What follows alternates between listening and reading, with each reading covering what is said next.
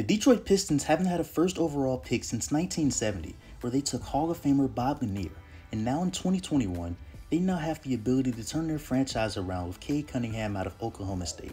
The Pistons have now got a generational talent with a great blend of size and skill that easily translates to the next level at point guard. Cunningham's passing ability and being able to create his own shot, whether it's by attacking the basket, around the post, or shooting from three, coupled with being 6'8" and having the capability to guard multiple positions, all played a role in him being the #1 overall pick in this year's NBA draft. Here are 5 facts about Cade Cunningham. 1. After signing his letter of intent, Cunningham became the first 5-star recruit to commit to Oklahoma State since Marcus Smart in 2012. Cade Cunningham originally attended Bowie High School in Arlington, Texas. He would turn out to be a starter on the varsity team as a freshman, where he'd already averaged 15 points, 6 rebounds, and 3 assists, which helped Bowie reach the District 6A region final and win Newcomer of the Year. Going into his junior year, Cunningham would transfer to Monteverde Academy in Monteverde, Florida. Being a part of a team with other 5-star recruits such as Scotty Barnes and Day'Ron Sharpe, Cunningham would average 14 points, 6 assists, and 4 rebounds while helping lead Monteverde to a 25-0 record.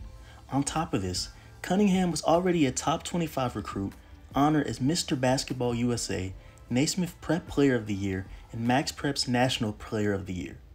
2. Like many other NBA players, basketball and sports in general runs deep in the family of Cade Cunningham. His father, Keith Cunningham, played college football at Texas Tech. His older brother, Kanan Cunningham, was also a Division I basketball player center for SMU and will eventually spend a year playing professionally all the way in Poland after graduating, of course. Kanan would even come back and help his little brother Cade improve his game to get him NBA ready. Fact number 3. In a game versus Oklahoma, Cade Cunningham's career-high 40 points and 11 rebounds made him the 7th player and only the 3rd freshman to do so in Big 12 history. The other 2 freshmen were Michael Beasley, who did it 3 times in 2008, and Trae Young in 2018. Beasley went on to play a very long time in the NBA, averaging 12 points and 5 rebounds throughout, while Trae Young, who has been great so far, is just getting started. 4. Cade Cunningham was already representing his national team before going to the NBA. Cunningham played for the United States in the 2019 FIBA Under-19 World Cup in Greece. Across 7 games, he averaged 12 points, 5 rebounds, and 6 assists a game. This was enough to win his team a gold medal while leading his team with 21 points in the finals win over Mali. Fact number 5.